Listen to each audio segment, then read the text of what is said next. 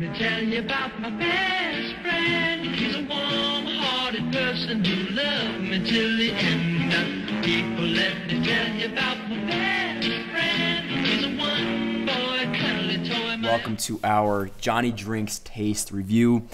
We get the question a lot. How do we compare the Johnny Drinks bourbon to some iconic brands like Buffalo Trace and Maker's Mark? So here we are today, going to be tasting them all. Why do we have 3 glasses? All right, first one up. Wait, so they have to be all separate. So, okay, first review. Johnny Drinks bourbon. I think I could review this one with my eyes closed. Well, I probably don't even need to sip it. that's all you're getting. Okay. I don't want you getting too crazy So I today. really gotta. It's the morning here. Yep, I got it. Maybe we should have ended on this one. Whatever. You can edit it however you want. Yep. Yeah, you're dripping it down the bottle. Here, see, this is not good. You don't want to waste that. Wow. That's delicious right there. Listen, we're gonna be a bit biased based on that. Sure, but let's talk about the bottle here, how it looks. How do you feel about the black glass? Because I think it's crazy unique. It stands out on a shelf.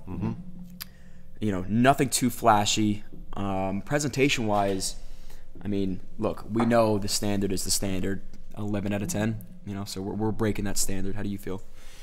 When you say standard of When people say, okay, scale yeah. 1 to 10, Yeah. you know, it's hard not to find, I think, any bourbon or any of these spirits that are aged, 4 years plus, that taste good. This price point's different. This finish is different.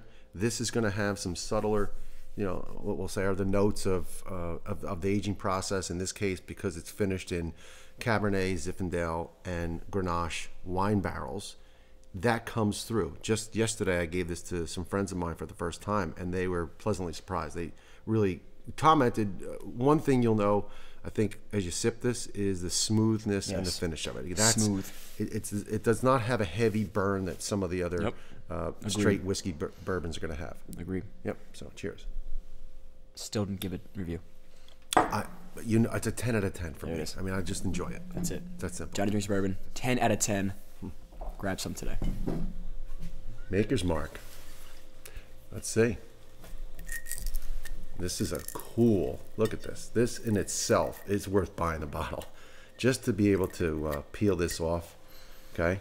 And each one of these is hand dipped to preserve the spirit that's inside, okay? And classic Maker's Mark. What is that, wax? It's wax, red wax. It's Red awesome. wax, huh? Yep. Okay. Just the taste here. Okay.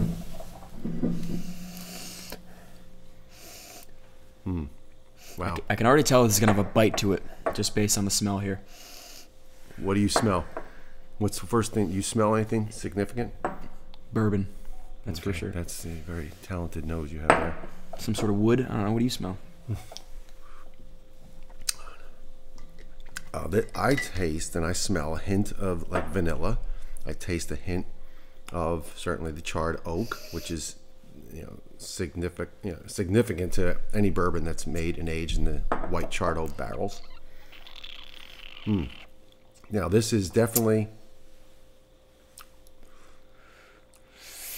a lot sharper. Yes, I was going to say. To the alcohol burn that what you say is an alcohol burn to your tongue.